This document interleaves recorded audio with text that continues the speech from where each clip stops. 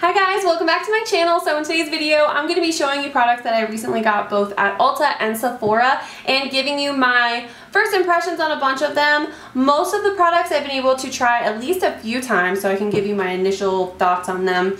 If I really love them, then I've been using them a ton. I know there's at least one thing that I definitely don't like, and a few others that I still need to try out. But I thought I would show you everything anyways. So now the real question is, which one first, the bag or the box? Ulta or Sephora?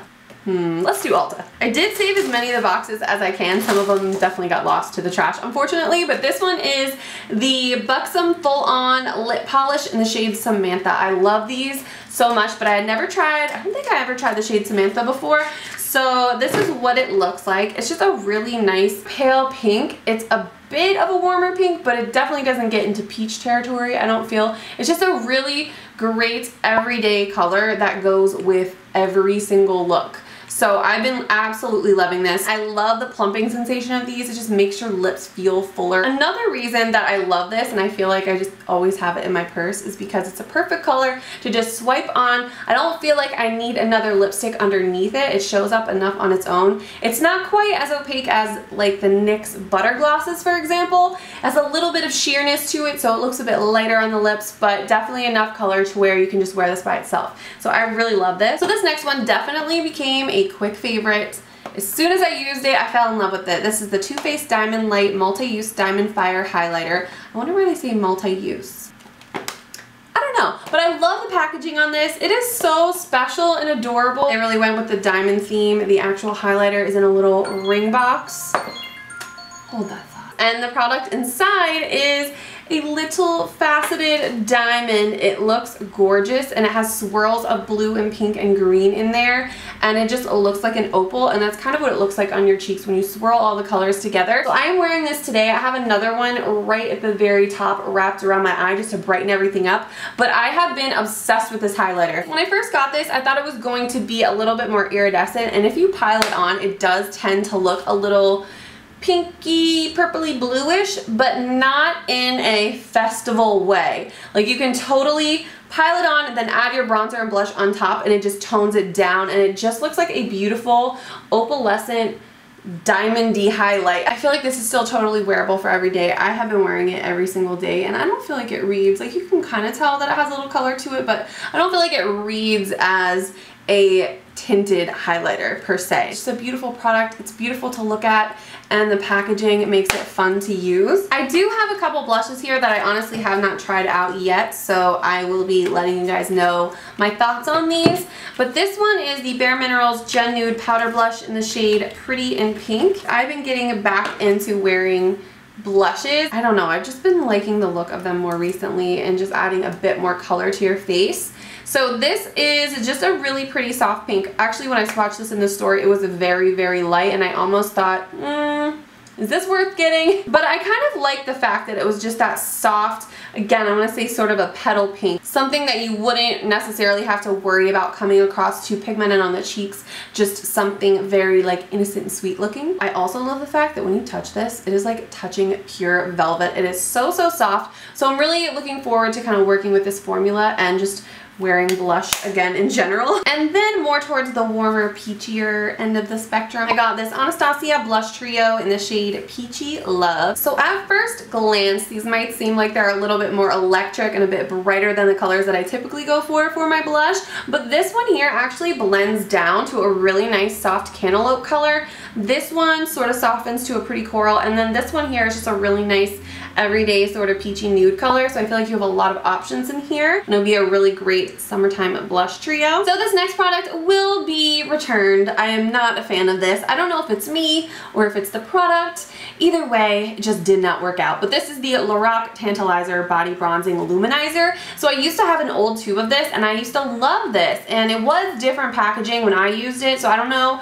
if I'm just remembering the product wrong, or if they did change the formula when they changed the packaging. But when I tried this one, it was just way more orange than I remember it being. I feel like if you have more of an olive or a deeper skin tone, this might just give you a nice warm all over glow, but for me, it just looked orange. And I do really love the, I actually have it right here, the Hoola Zero tan lines, the Believable All Over Body Bronzer. This is really, really good. It blends out perfectly, and the color is very natural, even if it kind of looks a little weird at the beginning. I promise it looks very natural towards the end. So I don't feel like I need both of them, and this one, for being such a small tube and for the price tag, I just don't feel like, and just for the weird color that it is, I don't feel like it's worth it. So I'm going to be returning this. And then I saw these and I thought, do I really need another one of these? Do I really? Do I really need any of this stuff?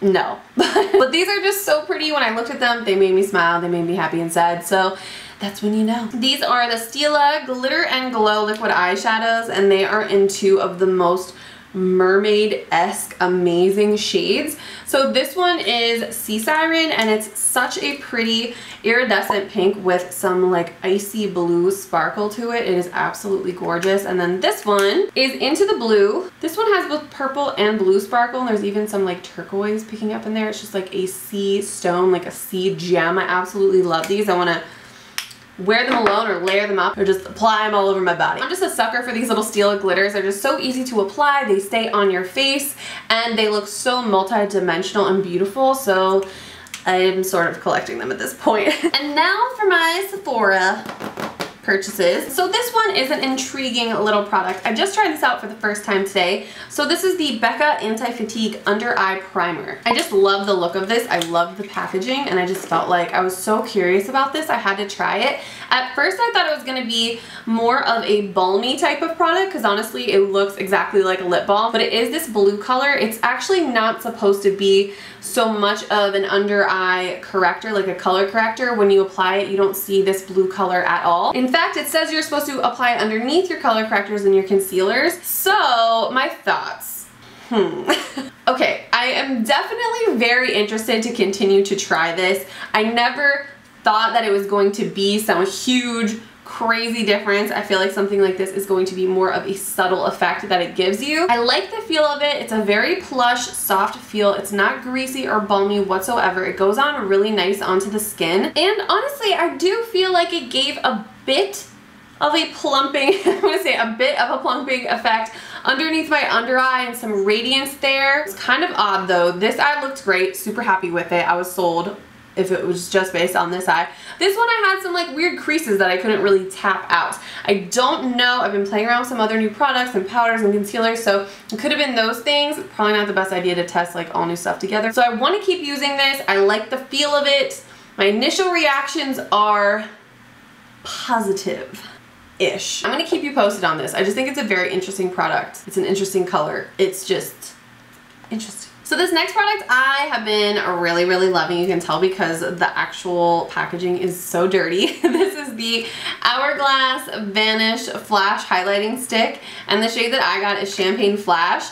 So this is the lightest, I believe the lightest shade, and it is just a very light golden, like peachy champagne color, but it is definitely brighter. It doesn't give off a super golden vibe, which I like. That's what I was going for. I do love the convenience of it being in a stick, and I do absolutely love this. I've been wearing this every single day for a while now, maybe like a week and a half or so, and it's great. I layered it underneath my Too Faced highlighter today, and the one thing that I thought I wasn't gonna like about it is the fact that it doesn't have that like soft glide onto the cheeks. Even though I do apply it straight onto my concealer, I don't apply it over powder or anything unless I forget, in which case it actually does work over top pretty well. Not something you typically want to do, but hey, it happens. At first I felt like it had a bit of a drag, like it didn't have that like soft glide to it.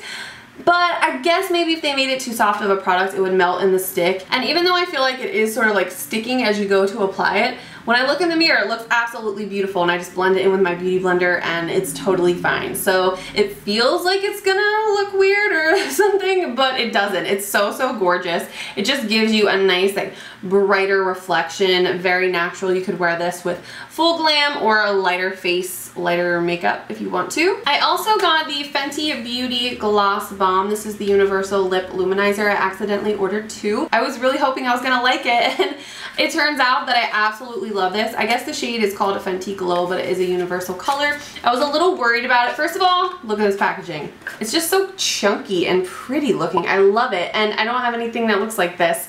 So at first I thought the color might be a bit too deep for like my everyday preferred shade. When you swipe it on, it just gives you this amazing like dewy, juicy lip, a pretty glossy nude. This would be the perfect lip gloss to just, again, carry with you, apply whenever. You don't have to think about it. Also, when you're doing a really radiant or dewy look to the face, this would be a perfect complement to that. And girl, the smell of this, it's a specific candy. Tell me down below, is it like the watermelon gummies, sour gummies? It smells amazing. I'm so glad that I ordered 2 by accident because I'll be using them both up. The next product is a glitter palette, and this is by Makeup Forever. It's a Starlit glitter palette. I love the packaging on this. It's a nice like sleek type of packaging, but it has some weight to it, so it does feel like the glitter pans are protected. Get a nice big mirror, and the actual pans themselves are fairly large. I've been playing around with them a little bit. I am actually wearing this one today. This one is called Spark on my lid, but I applied it just with my fingers super softly. This was probably the one shadow out of the whole palette I was like, it could be a little bit more intense. The rest of them have that beautiful like tiny micro sparkle in them. They just sparkle like diamonds.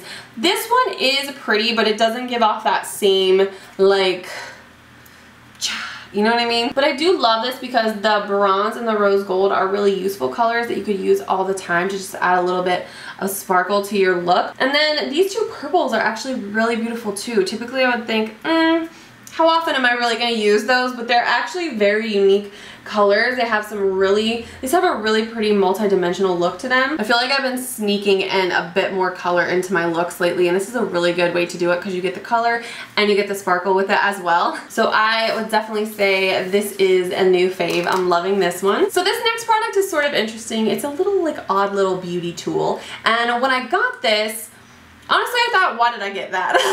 Again, do I really need that? But I just thought, it's such a weird little thing. Like, do I need this? But I used it today and I actually kind of love it. This is the Sephora Refresh and Prep Lip Scrubber. So it's a little silicone tool like this. The one side has like the teeny tiniest little silicone nubby teeth on it, and the other side have like bigger, kind of bumpier bumps on it. And I guess so what I did today was I used it with this Wet n Wild Perfect Pout Lip Scrub. By the way, watermelony amazingness. This is so good. And I used the smaller teeth to kind of get in there and exfoliate my lips. And then when I applied my lip balm, I flipped it over to the bigger side, and I used that to massage the lip balm into my lips, and it actually really got the blood flowing, and they looked very smoothed out and just a bit bigger and plumped up. So I really love that. Now obviously that effect is not going to last all day, but I just like this. It was kind of enjoyable to use. So initially I thought I was just going to regret getting this, but now I think it's kind of fun and I think I kind of love it. So again, that is a Sephora Refresh and Prep Lip Scrubber. So next up is a product I'm still sort of on the fence about. This is the Drunk Elephant Virgin Marula Luxury Facial Oil. And this is supposed to, so it says the only ingredient in this is Sclerocaria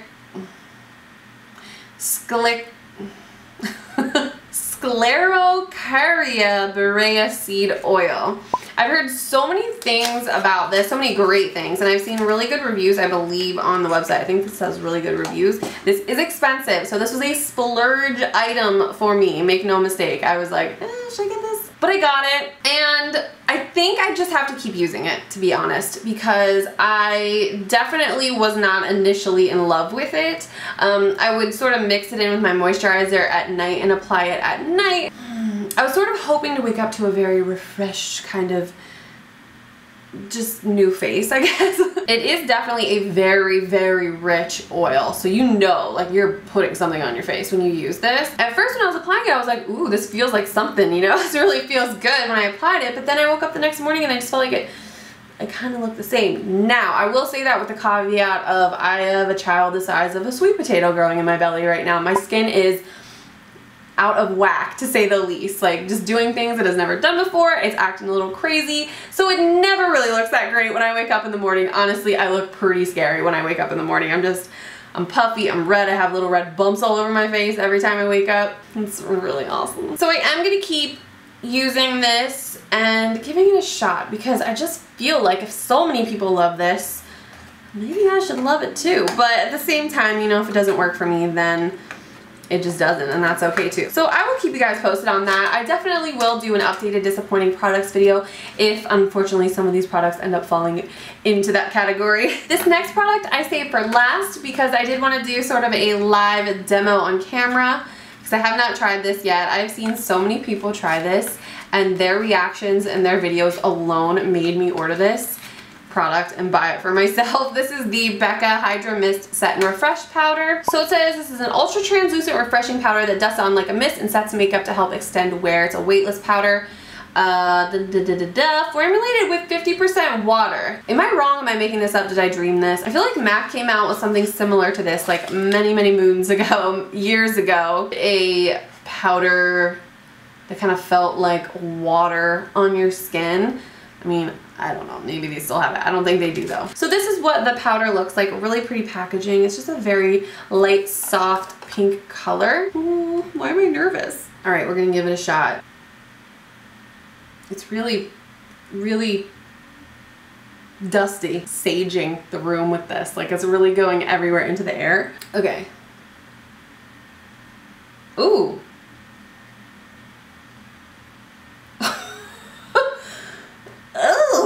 Oh my god. Feels